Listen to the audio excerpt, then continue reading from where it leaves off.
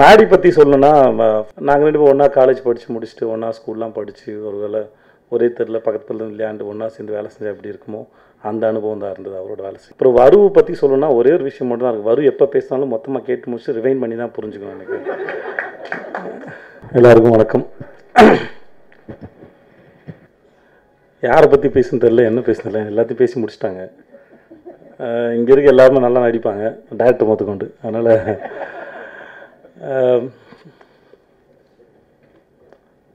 இந்த படம் ஆரம்பிக்கணும்னா இது புஷ்ய காயத்ரி அவங்ககிட்ட தான் ஆரம்பிக்கணும்.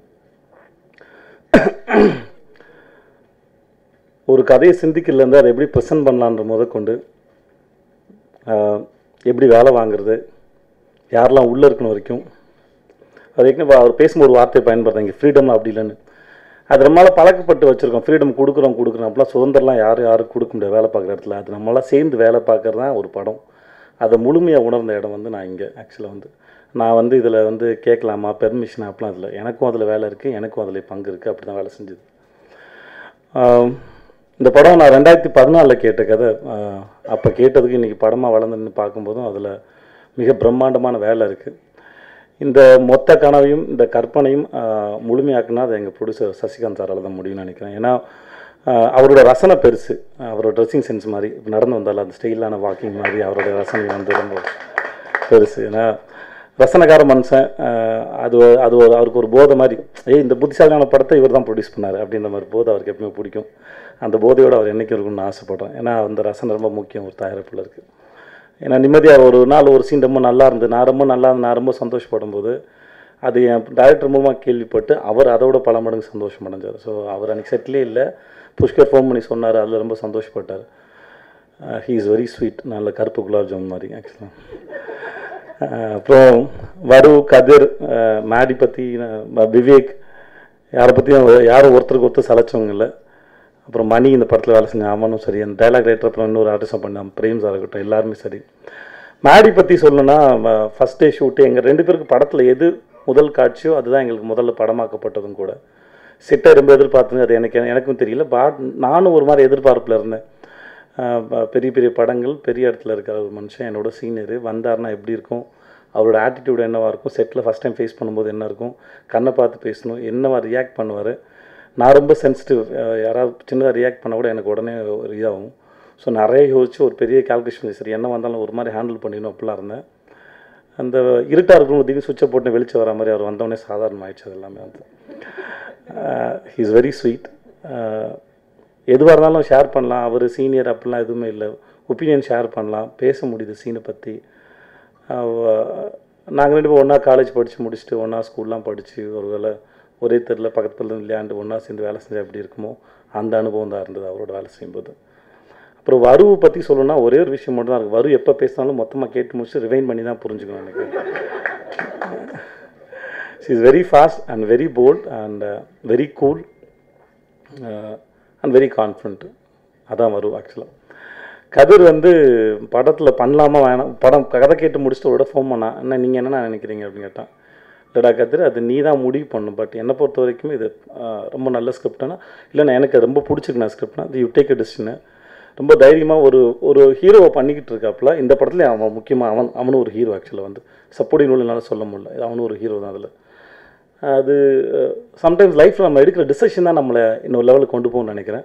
இந்த படத்தில் அவன் நடித்ததுனால சொல்லலை, அவன் கூட பழகினாலையும் அதுக்கு முன்னாடி தெரிஞ்சதுனாலே சொல்கிறேன்.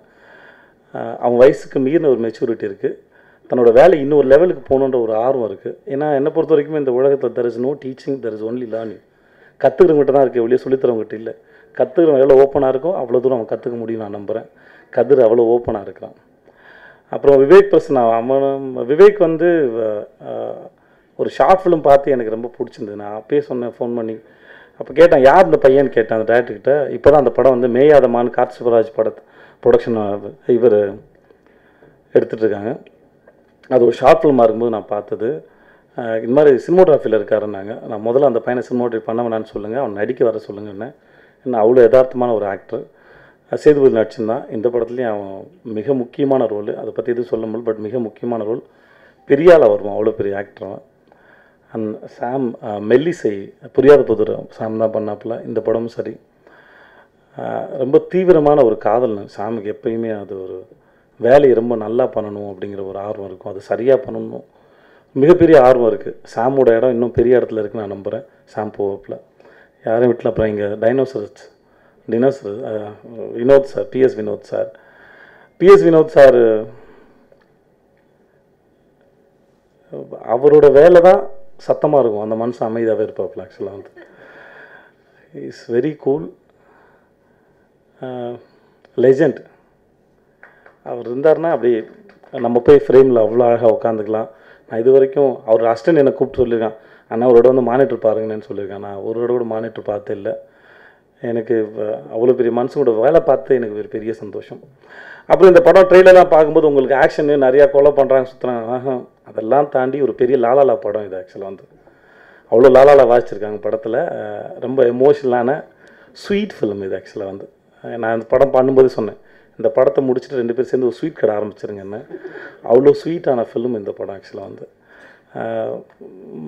மோஸ்ட் ஆஃப் சீன்ஸ் எமோஷன்ஸ்லாம் வந்து இட் வில் டச் யூ. அப்படி நேரடியாக வந்து திடீர்னு ஒரு மின்னல் தாக்கின மாதிரி டப்புன்னு கண்டிப்பாக அவங்களை வந்து தாக்கும் இந்த படத்தோட எமோஷன்ஸ். இந்த படம் நான் பண்ணுறதுக்கு முக்கியமான காரணமே இந்த படத்தோட ஸ்ட்ரக்சர் ஒன்று. ஏன்னா இது ஒரு எப்பிக். இது விக்ரமாத்தன் வேதா எனக்கு கதை கேட்கும்போதுன்னா இவெல்லாம் அது எப்படா விட்டு வச்சாங்க அப்படின்ற மாதிரி. விக்ரமாத்தன் வேதாளங்க அந்த ஸ்ட்ரக்சர் வந்து அவ்வளோ பிரம்மாண்டமான நம்மக்கிட்ட இருக்கிற ஒரு ஸ்ட்ரக்சர். அது எப்படி இவ்வளோ நாள் விட்டு வச்சாங்கன்னு ஒன்று இருந்தது. ஆனால் அதை எடுத்து இவங்க ரொம்ப ப்ரில்லியண்ட்டாக அதை வச்சுருந்தாங்க. அது வந்து இதை என்னோட கேரக்டர் பாயிண்ட் ஆஃப் வியூவில் சொல்லணுன்னா வந்து லைஃப்பை படித்த ஒருத்தன் அவன் பேசுகிற தத்துவங்கள், அவனோட way of understanding towards life, வாழ்க்கை அவன் எப்படி புரிஞ்சிக்கிட்டு இருக்கான், அவன் எப்படி ப்ரெசென்ட் பண்ணுறான், அவன் என்ன பார்வையில் பார்க்குறான்னு ஒன்று இருக்குது. அந்த ரொம்ப முக்கியமான ஒரு சீன் வரும், எமோஷன் ஒன்று தானே சார் அப்படின்னு ஒரு டயலாக் ஒன்று வரும். அது எனக்கு அதுவும் சரி, முடிவு பண்ணிட்டு தேடாத, தேடிட்டு முடிவு பண்ணு அப்படின்னு சொல்கிற இடமா இருக்குது. இதெல்லாம் படத்தோட ரொம்ப ஆழமான வசனங்கள் படத்தில். இந்த படத்தில் ஒவ்வொரு சின்ன சின்ன அசைவும் சரி, ஒரு சின்ன ஷாட்டுமே சரி, எதையுமே சிந்திக்காமல் தெரியாமல் தன்னால் நடக்கவே இல்லை. எல்லாமே புஷ்கர் காயத்ரி அப்படிங்கிறவங்க 2 பேரும் தீர்க்கமாக ஆழமாக யோசித்து வைக்கப்பட்டது தான் இந்த படம். அண்ட் ஸ்ரத்தா கூட ஒரு சீன் தான் பண்ணேன். ப்ரில்லியண்ட்டான பொண்ணு. அவங்களோட கலர் எனக்கு ரொம்ப பிடிச்சது, நம்ம ஊர் கலர் இது ஆக்சுவலாக வந்து. ஸோ கண்டிப்பாக இந்த பொண்ணை இன்னும் படத்துக்கு அப்புறம் இன்னும் அட்ராக்டும் பெரிய இடத்துக்கு போக நான் நம்புகிறேன். யாரையும் நான் விடலன்னு நினைக்கிறேன். Overall it's beautiful film. எனக்கு தெரியல நிறைய படம் பண்ணிட்டேன், ஆனால் விக்ரம் வேதா வந்து எனக்கு கொஞ்சம் நர்வஸ் ஏற்படுத்துது. நான் இந்த படத்தை தியேட்டரில் என்னோடய ஆடியன்ஸோடு பார்க்க விரும்புகிறேன். இது எஸ்பெஷலி இது கேங்ஸ்டர் போலீஸு அங்கே ஒரு அண்ணன் கேட்டார் மாதிரி, இது கேங்ஸ்டர் போலீஸ்க்கான படம் தான். ஆமாம், கேங்ஸ்டர் போலீஸை பற்றின படம் தான். அதில் புதுசாக எதுவுமே இல்லை தான். ஆனால் ரொம்ப புதுசான ஒரு ப்ரெசன்டேஷன் இருக்குது, புதுசாக ஒரு லைஃப் இருக்குது, ரொம்ப அழகான ஒரு ஸ்வீட் ரிலேஷன்ஷிப் இருக்குது இந்த படத்தில். வாழ்க்கை இன்னொரு கோணத்தில் பார்க்க சொல்லுது இந்த படம். நான் எப்பயுமே நம்ம லைஃப்பில் எப்பயுமே ஒரு பர்செப்ஷன் மட்டும் இல்லை, அதுக்கு 100 விதமான பர்செப்ஷன் இருக்குது. சமயத்தில் நம்ம எதை தேர்ந்தெடுத்து நம்ம முடிவை மாற்றிக்கிறோன்னு பொறுத்து தான் அது இருக்குது நான் நம்புகிறேன். அது இந்த படத்தில் எனக்கு ஒவ்வொரு சீன்லேயும் பேசும்போது சரி, ஒவ்வொரு சீனுக்குள்ளேயும் அது இருக்குது. ஆக்சுவலாக வந்து இது ஜஸ்ட் லைக் தட் ஒரு சாதாரண படம் இல்லை. படம் வந்து நிறைய லேயர்ஸ் இருக்குது. ஆழமாக பார்த்தா இன்னும் நிறையா லேயர்ஸ் அது புரியும் நான் நம்புகிறேன். ஓவரால் இந்த மாதிரி ஒரு படத்தில் நடிச்சதுக்கு நான் ரொம்ப சந்தோஷப்படுறேன். யாரையும் போர் அடிக்கல நினைக்கிறேன். Anyway thank you so much for the time. Thanks. Watch 0 point media share பண்ணுங்கள், கமெண்ட் பண்ணுங்கள், சப்ஸ்கிரைப் பண்ணுங்கள்.